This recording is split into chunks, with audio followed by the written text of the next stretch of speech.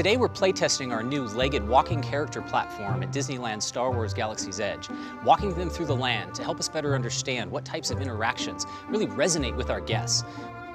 Imagineering has given us some incredible technology to play with, and we have created a lovely story around these fabulous droids in training. We're doing a playtest, and so are our characters. The way they move, the way they emote feels like a small child, so it was just about thinking, how do we create a context that can support that?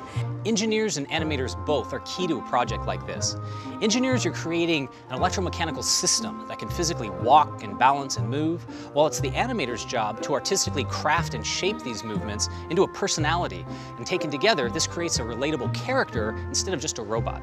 These robotic characters are a technological advancement because we have them actually learn to perform expressive motions.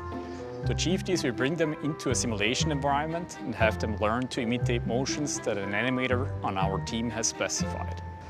And to get our robots to walk and emote, we reward them if they closely follow the motions that our animators specify, while also making sure that they always keep balance at all times.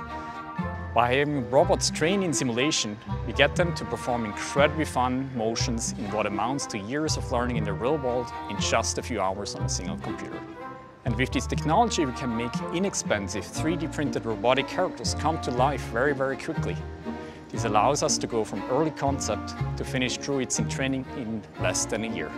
We applied this character platform to these droids in training, but this platform is agnostic to the characters that we built. So you can build larger, smaller, and the sky's the limit there. Not only is the technology cool, but people aren't even noticing that because the artistry is so excellent. The guest reaction has been tremendous. Shock and surprise, oh my gosh, oh it's so cute. They have so much personality.